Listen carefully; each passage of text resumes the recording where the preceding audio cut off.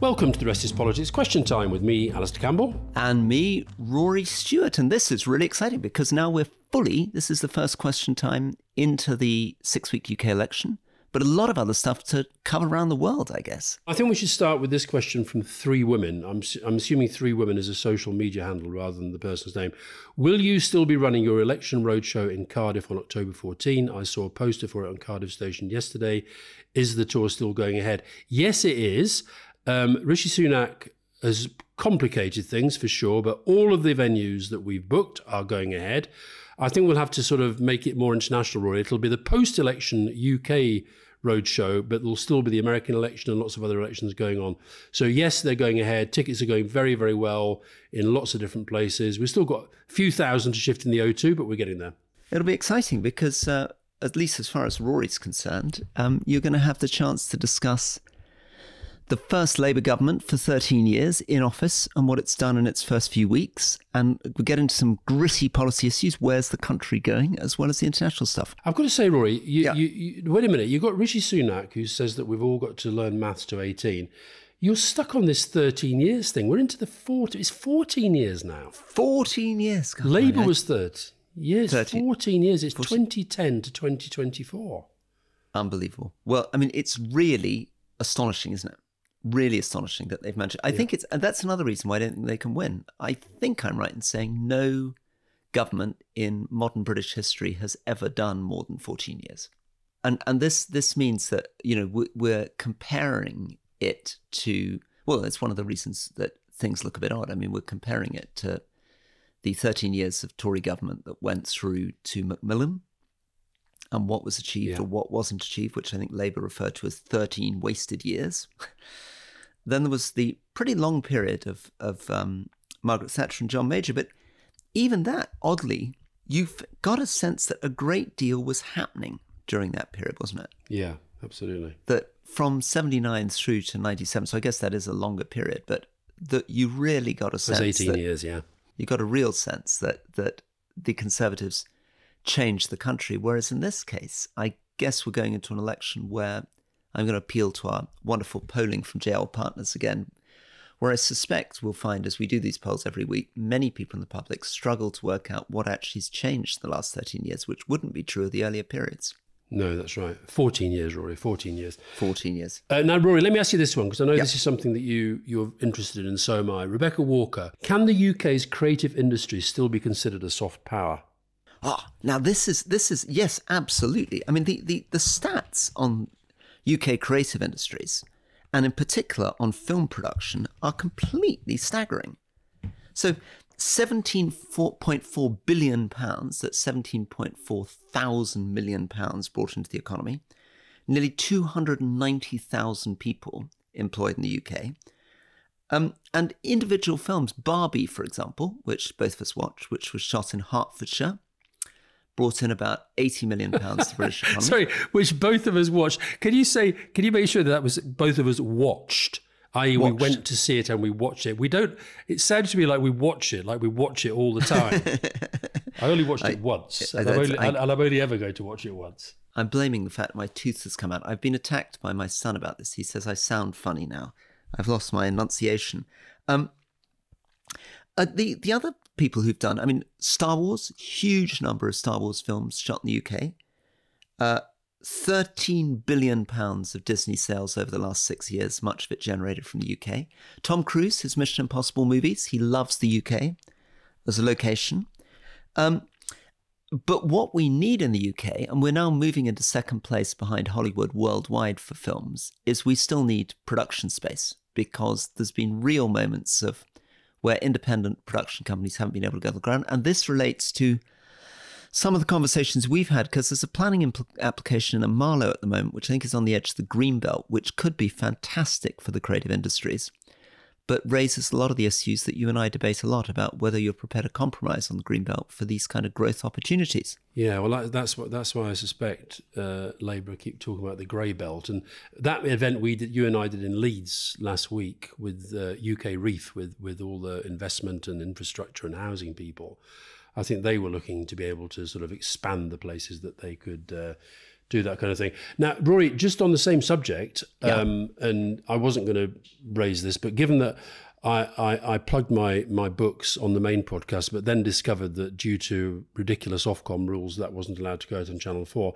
I am going to say that one of the people who's quoted in my book on this very subject is none other than Keira Knightley, who, as you probably remember from the Albert Hall, is a big fan of the podcast. But she makes the point that our country is globally renowned for culture and for creativity in the creative industries. But she says she sometimes feels that politics views culture as a luxury rather than the necessity for education of the economy that it is.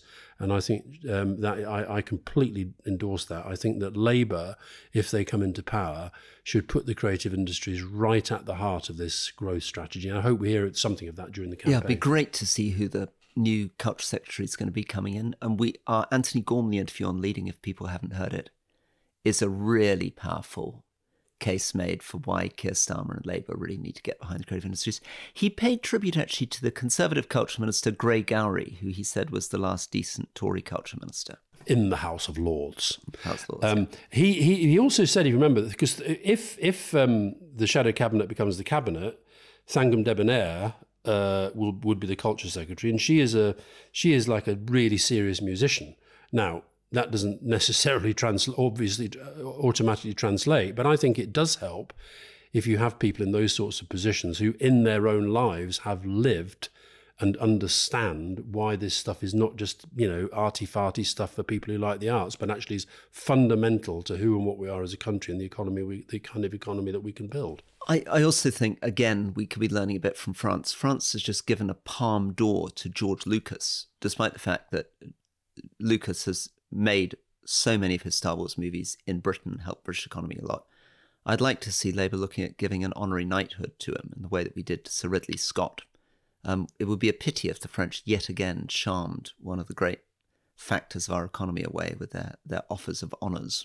Oh, God, Rory, you and your honours list, honestly.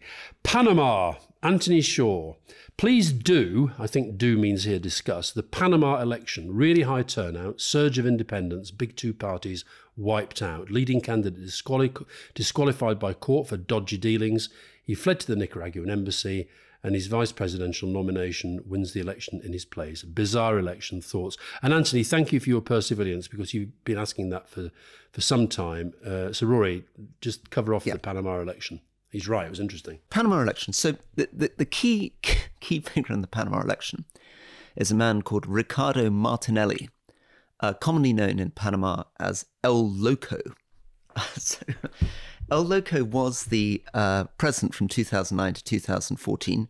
Very colourful figure, credited with enormous investment and growth, increasing the size of the Panama Canal. He was done for wiretapping, done for money laundering, was running again in the election, so having been there 2009 to 2014, hoping to come in as the 2024 candidate, but unfortunately was sentenced to 10 years in jail. Took refuge in the Nicaraguan embassy in Panama City, from whence he was running his campaign until the Electoral Commission ruled against him. So his vice president, Jose Raul Mulino, who also was in jail for embezzlement in 2015, managed to come in with a 10-point lead, backed by Martinelli, backed by El Loco, and defeated Ricardo Lombana, who's a diplomat.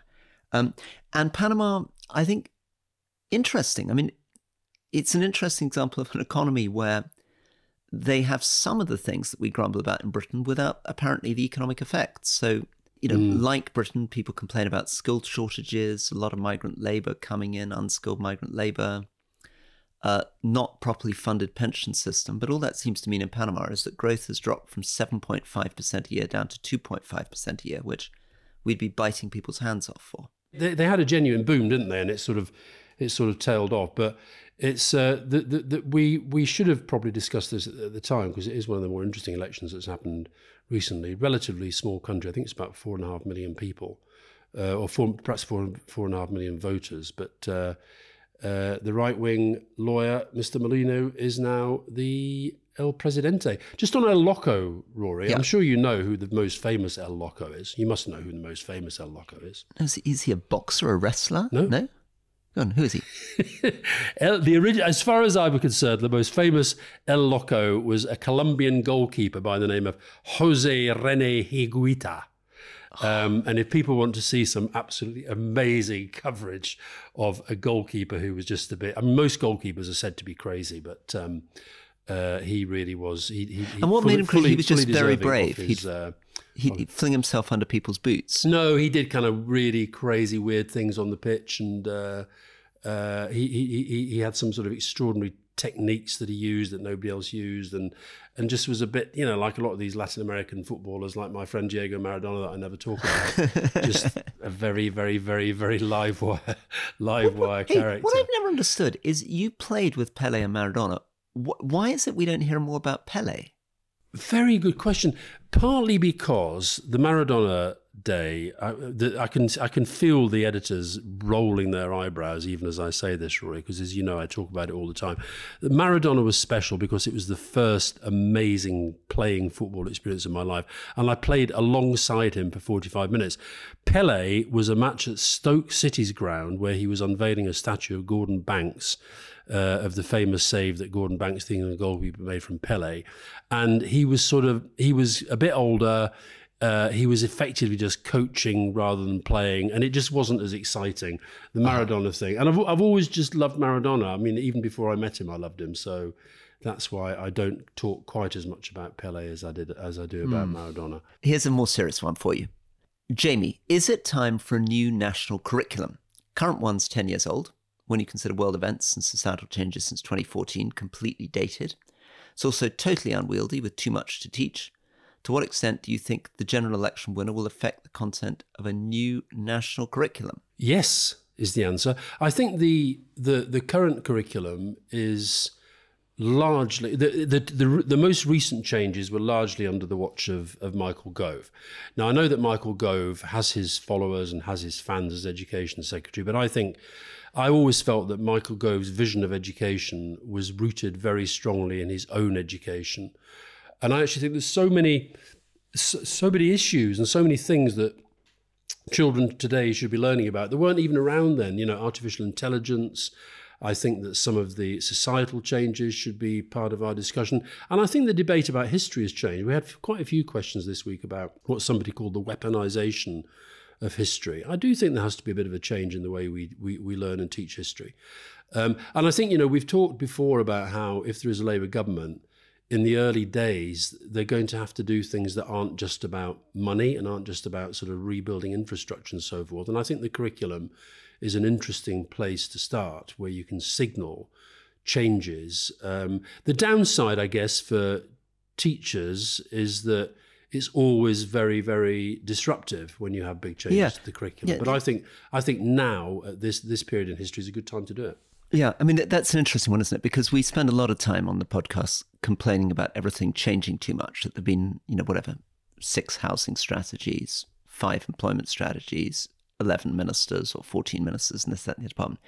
So actually, the curriculum is rather unusual, being something that has actually stayed the same for 10 years.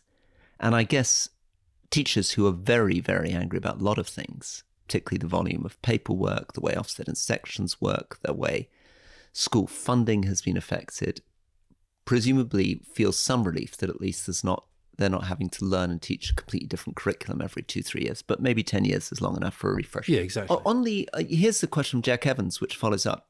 What do you make of how history is often weaponized in politics, the empire being an obvious case?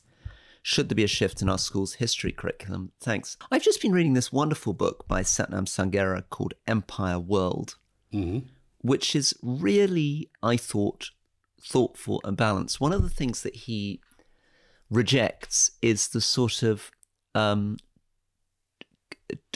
totting up the plus and minuses of empire.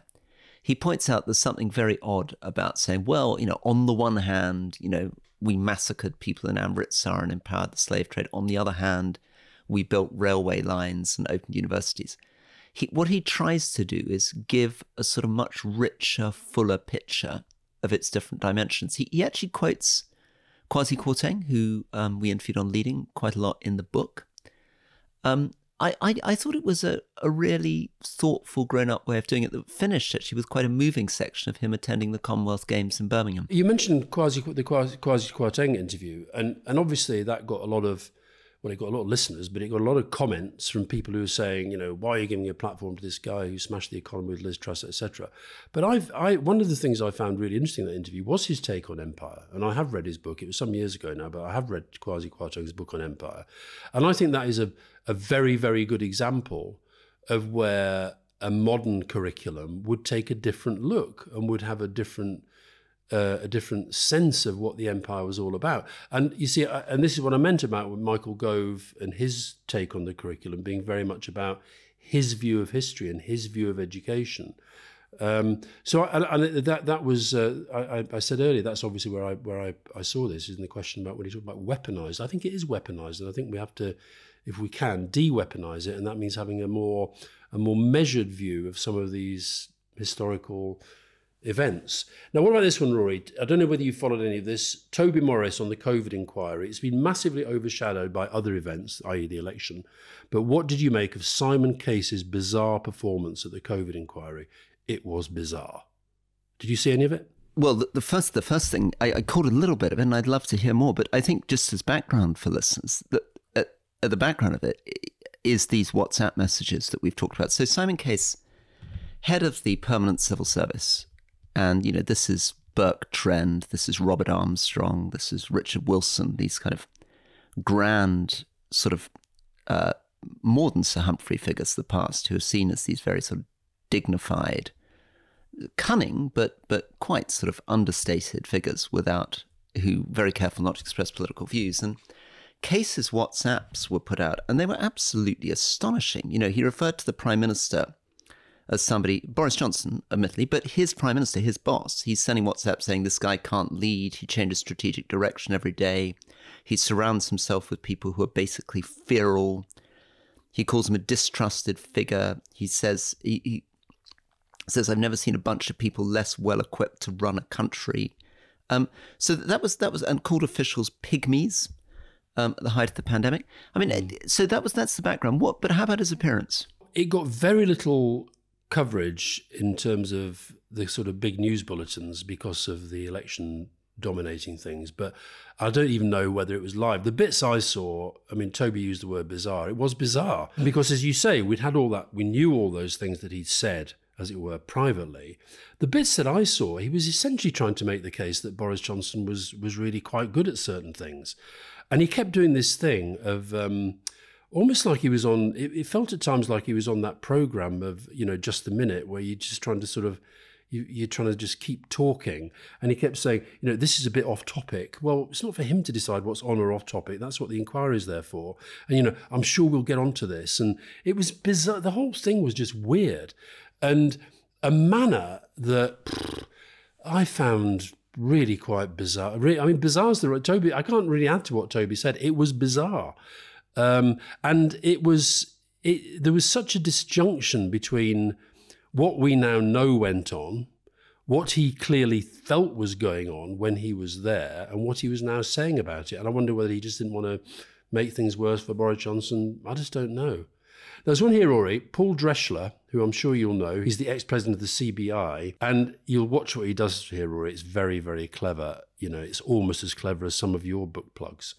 There is something not quite right as I watch all the architects and champions of the most consequential decision taken by the UK this century, Brexit, abandon ship and depart Parliament with smiling faces and platitudes.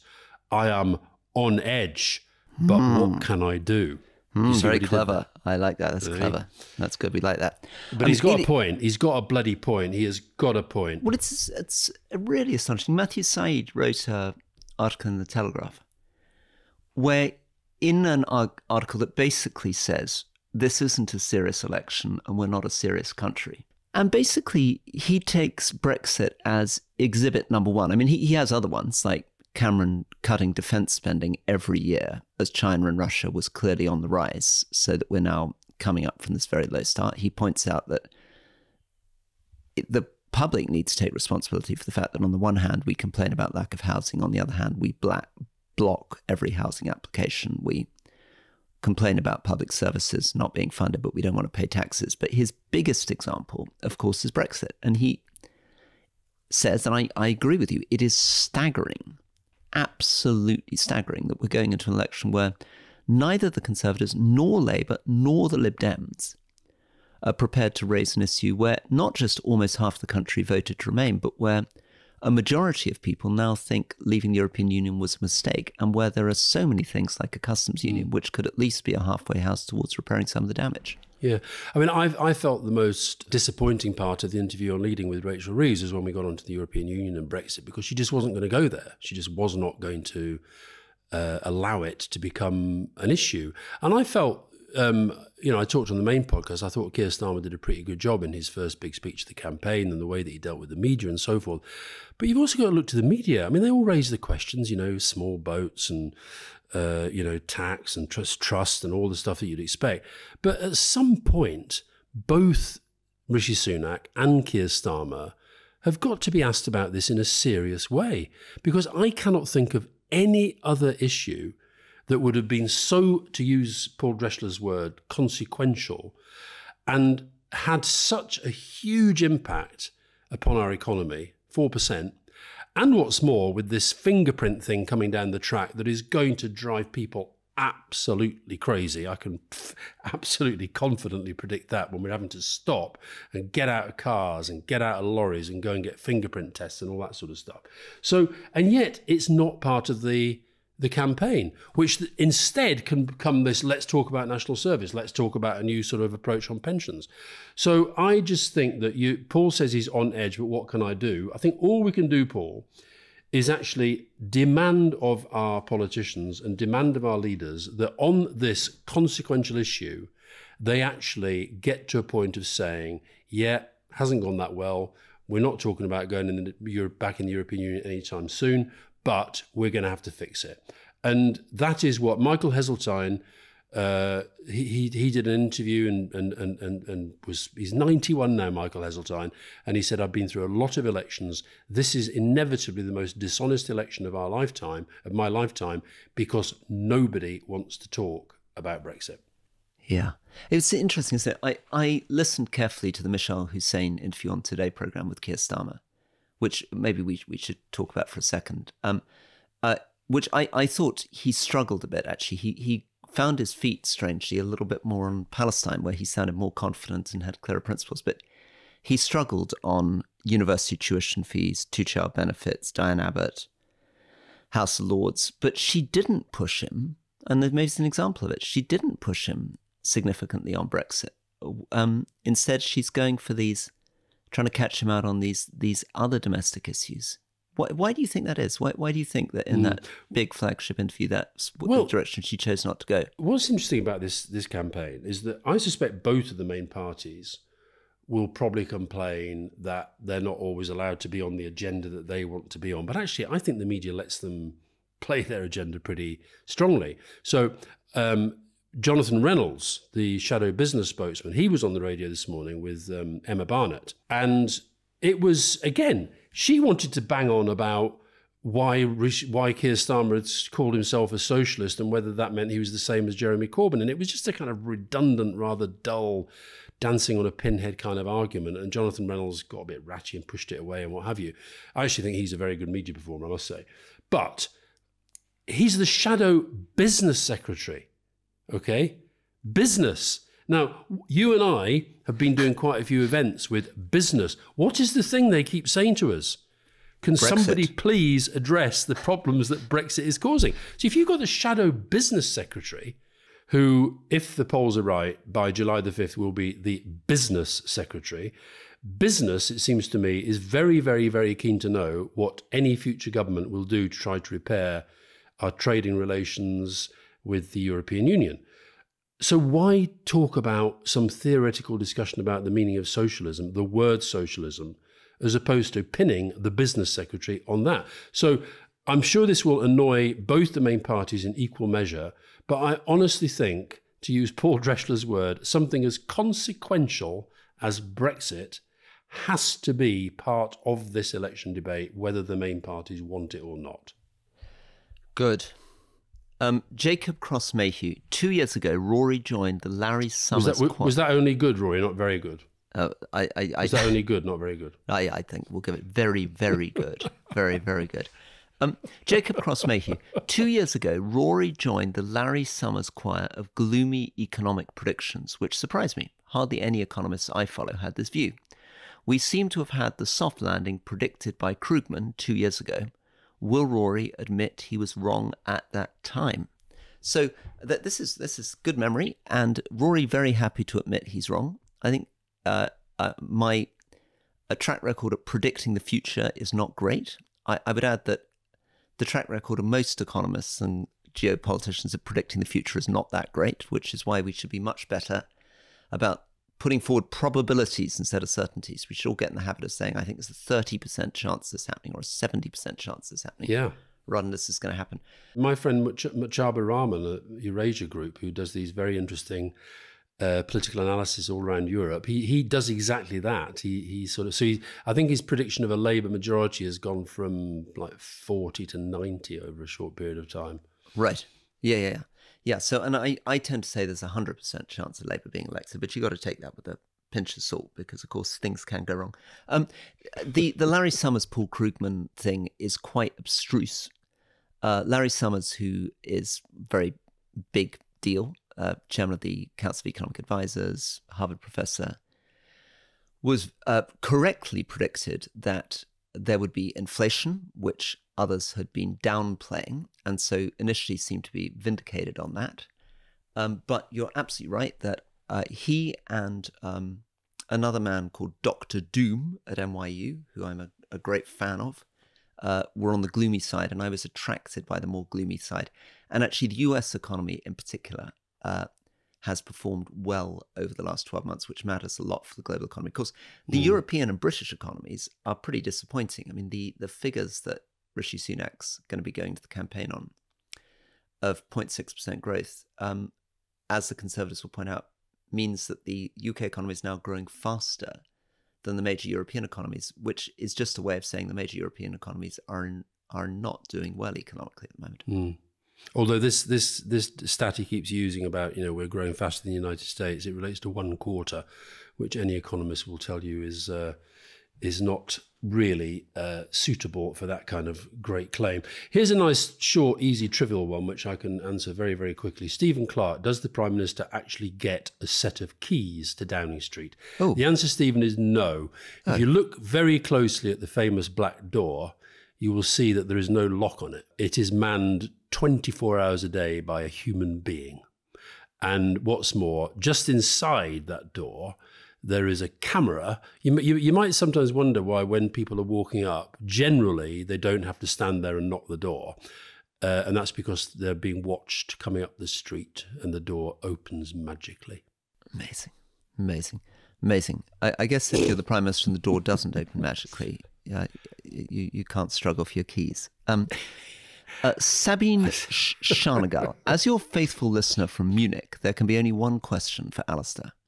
Will company save Bayern Munich? So this, for listeners, this was the manager of Alastair's team, Burnley, which, having not done that well, it seems, has been rewarded by being made the manager of one of the biggest teams in the world. What's going to happen there? Well, what do you make of it?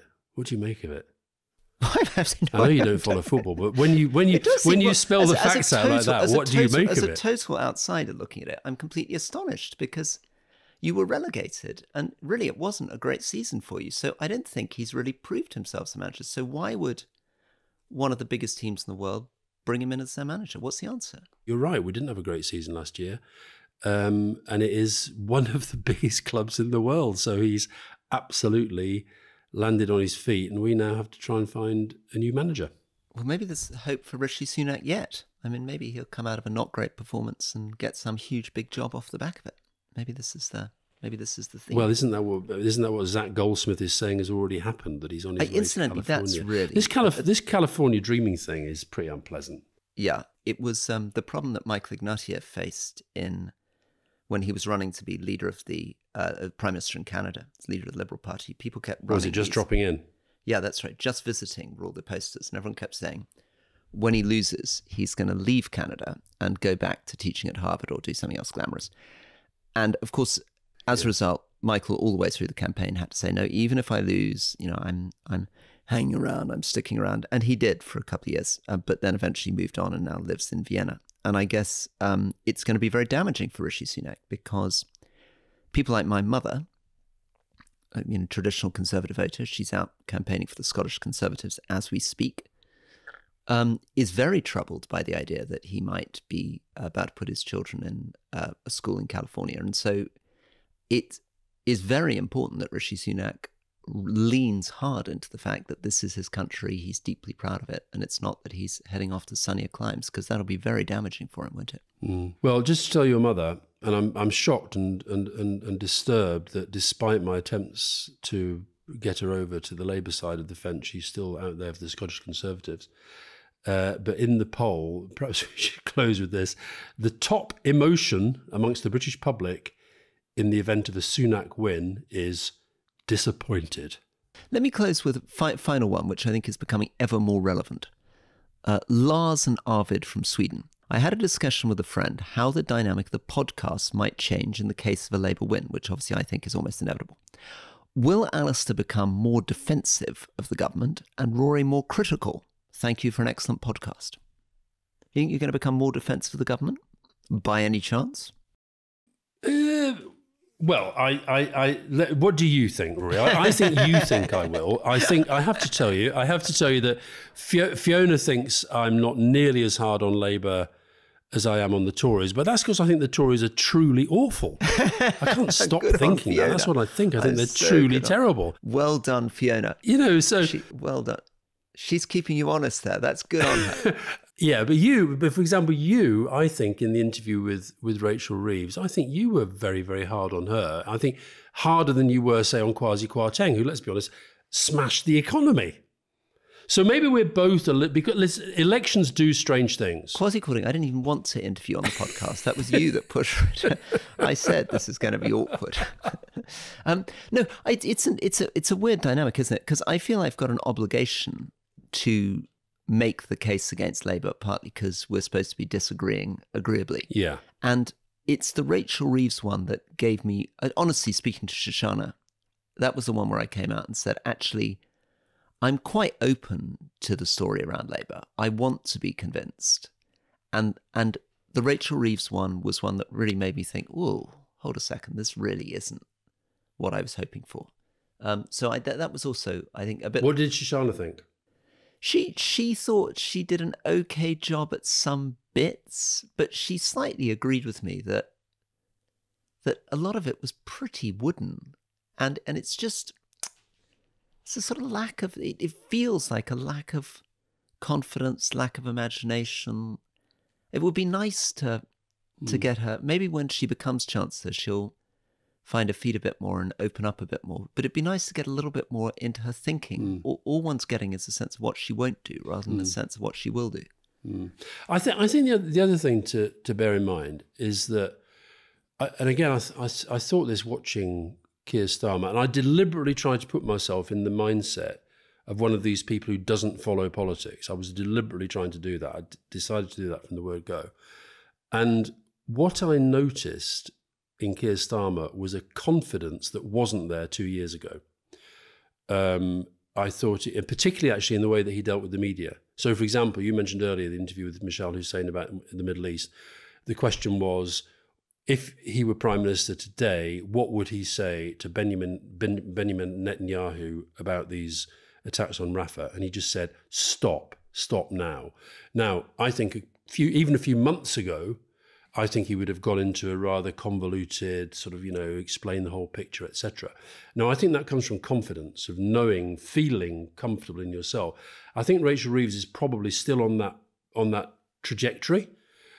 I think what you were getting irritated by was a sense, one, that she was saying things that she said lots of times before, and two, that there was a sort of a slight defensiveness to all of it. You were predicting what her answers were going to be. She was predicting what your questions were going to be, and it all got a bit scratchy. And I think that comes with confidence. I think actually just having the confidence to be in your own space, be in your own skin, and deal with whatever is is thrown at you. But listen, in answer to our questions to our friends from Sweden, I think it will change because politics is going to change. A change of government will lead to all sorts of different issues and different things that we'll talk about. I think I will have very interesting insight. I've just told you something you didn't know about the Downing Street door. I'll have lots of interesting insights about what happens in a transition. I hope I'd have lots of interesting insights about how you put together a team inside government, about how you prioritise and that sort of thing. So I think it will become different. But listen, just in the last question or two, I have been and will continue to be very critical about Labour not being open and straightforward about the changes that are going to lead to our relations with the European Union. I will keep banging away about that, just as I'll keep banging away about, other things I believe in, one of which we've just secured, which is the lowering the voting age, but I'd now like them to go further and have compulsory voting and proper political education in schools and all the other stuff that I keep going on about.